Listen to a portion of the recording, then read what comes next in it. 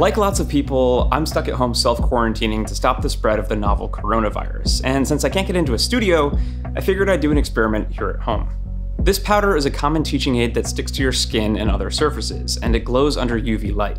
You've probably seen it in a lot of other videos. It'll demonstrate what we normally can't see, the movement of viruses like this one. The coronavirus has a highly effective technique for jumping from person to person, surfaces, you name it. But it's also vulnerable to some pretty basic cleaning regimens. So let's see how easily it spreads and what you can do about it.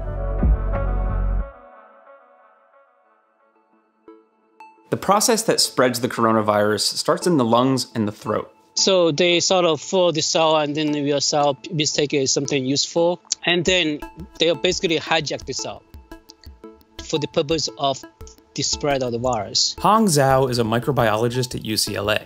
He says basically the coronavirus enters a cell and multiplies, sometimes millions of times. All of those copies then spill out into patients' airways, and some of those copies end up in tiny droplets of fluid. Then when the patient coughs or sneezes, those droplets spray out onto tabletops and railings, bus seats, food, other people, you name it. And each droplet can carry a heavy load. So you can do this calculation. You can see that it could easily fit, thousands of virus particles each droplet. Of course, you only need one. You only need one virus to infect you. One really big way to break the chain of transmission is hand washing. Let's say I've been out and about all day and I haven't been really careful about where my hands have been. I get home, I put my stuff away, I pet the dog, I relax. But you know what else I do a lot? I touch my face. You seem to infect your cells either through your mouth, through your eyes, your nose. So that's why it's so important you don't touch your face. So you should try touching your face less, but washing your hands makes those slip-ups less dangerous. You've heard the recommendation before, 20 seconds of thorough scrubbing with soap, because soap, it turns out, is a pretty magical substance. It contains detergent molecules that surround and pull apart fats, or lipids.